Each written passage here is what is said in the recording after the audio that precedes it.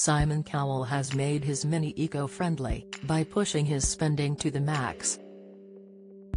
The Britain's Got Talent judge is thought to have splashed out £60,000 on the changes. They included replacing the high-powered petrol engine with an eco-friendly electric motor. Simon did the revamp with the help of his 9-year-old son Eric. A source said, "Doing the car up with Eric has been a labor of love. They have really bonded over implementing these changes, and seeing the car develop. Making it totally green was a #1 priority." The new electric motor gives the car a range of roughly 120 miles on a single charge. Simon, 63, spent about £100,000 on the customized car when he bought it 3 years ago.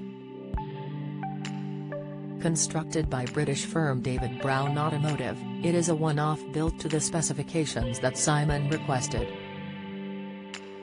His car, a Mini remastered, was inspired by the Lotus Esprit Turbo driven by Sir Roger Moore in 1981 Bond film For Your Eyes Only. The Mini is the same color, described as copper glow, and features a turbo motif on the side. There are 13-inch alloy wheels and a 6-speaker sound system. An insider said, "It's Simon's pride and joy and he is delighted with the new green version." It comes after the BGT judge broke the rules during the latest episode of the show.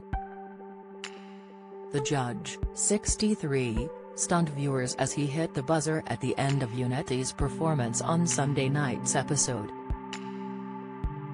The dance act, which is made up of college friends, have now secured a place in the live shows thanks to Simon. Unity performed a powerful dance, which highlighted what makes people unique. They were met with a standing ovation from the crowd, who were cheering on for the judges to press the golden buzzer. Bruno Tonioli said, "You can be anything you want and anyone you want to be. The message is loud and clear.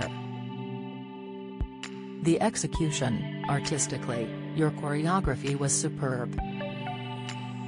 As the audience piled on the pressure for the judges to press the golden buzzer, Bruno revealed he couldn't press it for the 3rd time after already breaking the rules. Simon then stepped in to give his verdict as he said, "I actually thought that was astonishing, the way that you got your message across was so strong. It was an audition I will never forget. What you have done it your way.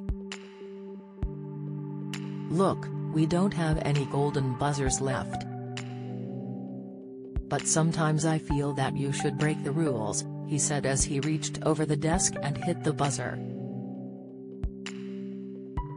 Unity were left stunned as confetti fell around them.